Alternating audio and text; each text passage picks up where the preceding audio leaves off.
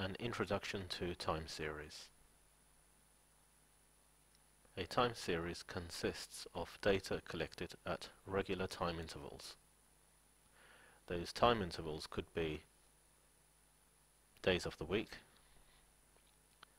You could have weekly data, quarterly data, you could have monthly data, annual data, or data collected every minute. The time series can then be analyzed so that future forecasts can be made.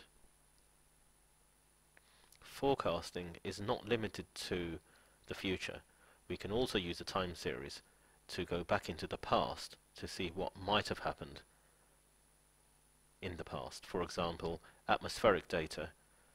We could try and work out what the Earth's temperature was in the past, so tens of thousands of years before.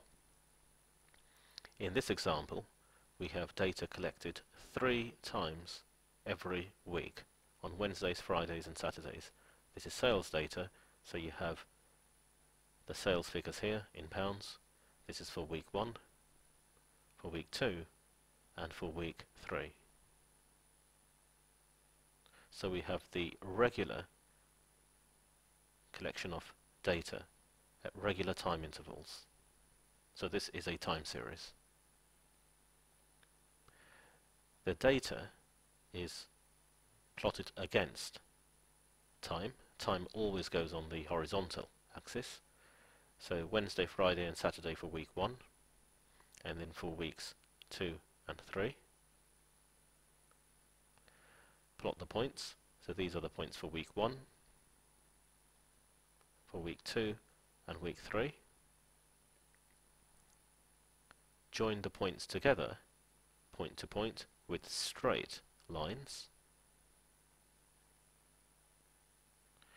Plot moving average points for this time series. For how to work out moving averages, see a later video. But at this point we're just introducing time series, so I'm not going to go into any great detail about what moving averages are. Draw a line of best fit, or a regression line, through the moving average points, not through the time series, but a line of best fit or regression line through only the moving average points. That line is specifically called the trend line. This time series shows an upward linear trend. We also have this regular predictable pattern in this time series. This is called a seasonal variation. We can use this time series to predict what will happen in the near future. So what will happen in week 4? For forecasting, extend the trend line into the future and then work out the seasonal effect for each of these 3 days, and then from there you can do a forecast. Again, there are more detailed examples of how to do this in later videos. This is just an introduction. So data collected at regular time intervals is a time series. The data is analyzed to work out any underlying trend. Trend is a long-term pattern in your data, and you may find that your data is increasing or decreasing. Either it's a linear increase or decrease, or a non-linear increase or decrease. Patterns in your time series may be of the form a seasonal variation, which is a regular predictable pattern. You may find you have short-term variation, or you have random variation. Random variation is common to most time series. A combination of trend and variation can be used to forecast.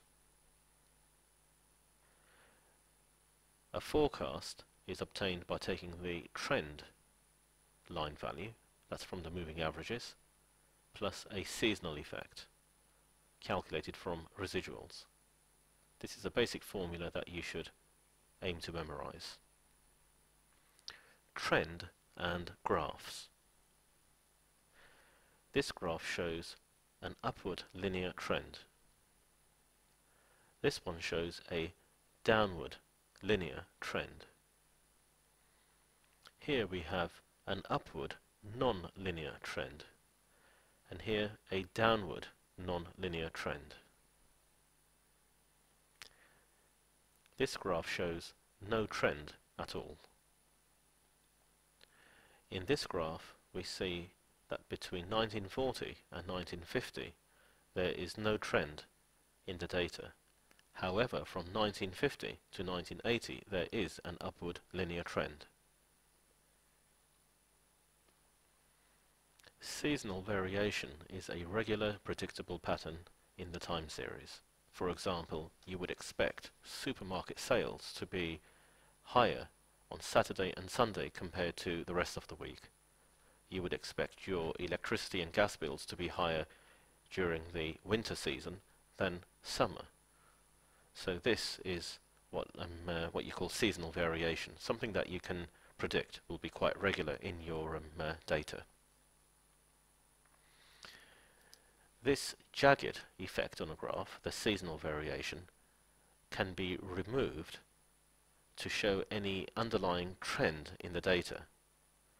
And to do this, a moving average is calculated, and then this jagged effect on the graph here is removed, and then you will see if there is any underlying trend.